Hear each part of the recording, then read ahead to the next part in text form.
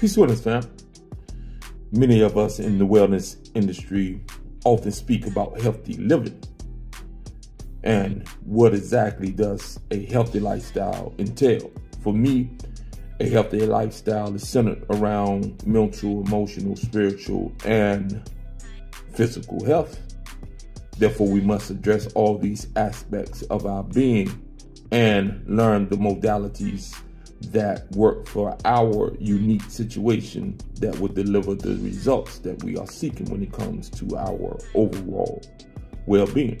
This is a difficult task, especially in the Western style societies, because of the distractions and all those things that have been given to us or presented before us that are unhealthy from the mental, the emotional, spiritual, and physical levels of our being.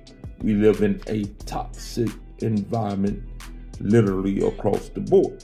Therefore, we must engage in practices that allows us the best chance to overcome what it is that we are faced with and engage in activities that allow us to regain the control over ourselves, therefore regulating our own being, therefore having the ability to move in a direction that is healthy.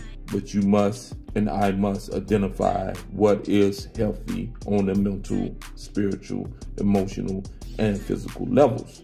Again, the body is just not a physical expression. It is the vehicle for which the energy which is in us expresses itself. So mental, emotional, and spiritual things that we can't see are the driving force behind most of our behaviors.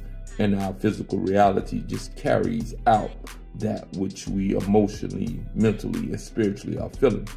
So again, let's develop practices that allows us to engage in activities that would allow us to optimize our organism